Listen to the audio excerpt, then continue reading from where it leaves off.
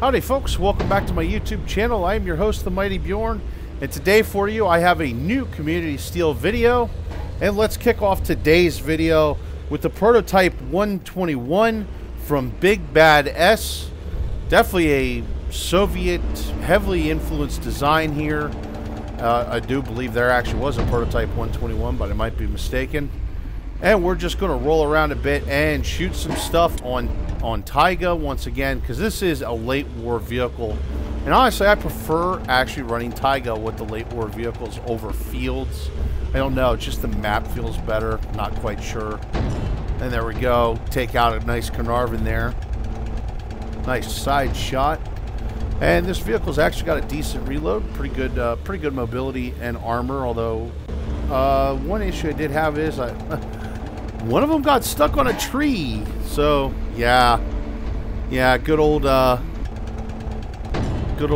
physics in the game right now. Never let you down. Okay, yeah, they do, but whatever. Aiming up on another Carnarvon here, which I think must be already dead. So let's traverse the gun around and shoot what was shooting behind me. And yeah, it's already over. The next vehicle is the D7B from Swafer.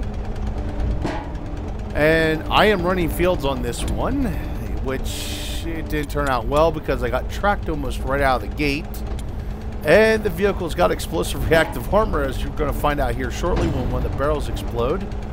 But once again, fighting Carnarvons and fighting P40s. Yeah, there we go. There's the fire that's kind of blocking the gun sight here. But the model actually is really good. I don't show it too much here, but you can actually grab a good screenshot of what the vehicle looks like in the Sprocket community Discord page if you go looking for the D7B, as well as, well, it's very British looking, I think. I'm not quite sure. He's definitely got it marked as a British tank, but it doesn't feel quite British, but it feels British. I'm not sure how to put it. It's kind of an oddball. It feels kind of more like a tank destroyer than a tank. And the gun is actually rather quite good, but this is just one of those. This was a bad situation, as basically just outnumbered 10 to 1. So, yeah. The next vehicle is the HTD-12 from Almania. Sorry. And this is his flying UFO. Or her flying UFO? Not quite sure. But it is a flying UFO. Or rolling UFO? Scratch my head. I'm not quite sure. But it is a turretless tank destroyer. And it's got a big, mean old gun. It definitely does have a big old, mean old gun. And actually, it does quite good at bouncing shots, too, because the armor is actually quite heavily angled. It has some decent mobility. Now, the one thing I did find interesting is it kind of has sort of like an E25 suspension, but it's not really an E25 suspension. I don't know. This just kind of like a really weird design. As you can see, the sides actually hang out over, and when I first saw it, it just reminded me of a stealth plane because of its shaping and its color. It just kind of has like that old, like, I think it's the F-117 shape and feel to it.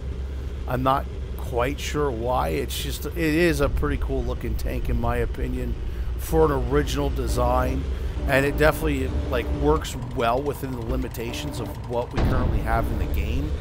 I mean, we really don't have a lot of stuff yet to build different types of designs, especially something more original.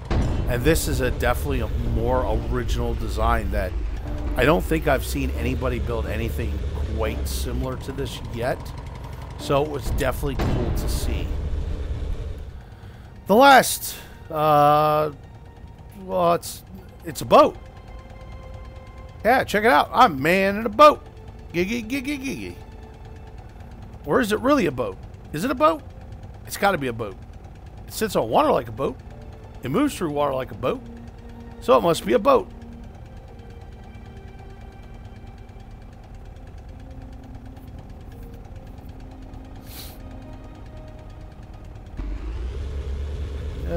and then it drives on land like a tank. This is he just calls it boat from Massimo Ultra, and this is his German boat. He's actually made a couple boat designs, but I picked specifically this one because it was his first design. I actually really like the color and the design of it. It is definitely a really gnarly looking vehicle compared to some of the other stuff I've seen out there. You know, there's a lot of people that are like trying to make cars and stuff like that. Then this guy makes, well, he made a boat. It's a very cool boat. Looks like a mini yacht. And then, of course, because I'm old and shit, not paying attention, I end up getting stuck right about here. Oh, yeah. One of these days, I'm not going to get stuck on something when I make one of these videos. But today is not that day. Anyway, folks, that's it for this Community Steel vehicle. That's it for this Community Steel video. I'm only going to show off 4 today, but I'm sure I will have some more Community Steel videos in the near future. Hopefully you all enjoyed seeing the different projects that people have been making within the Sprocket community. Anyway, folks, have yourself a nice day.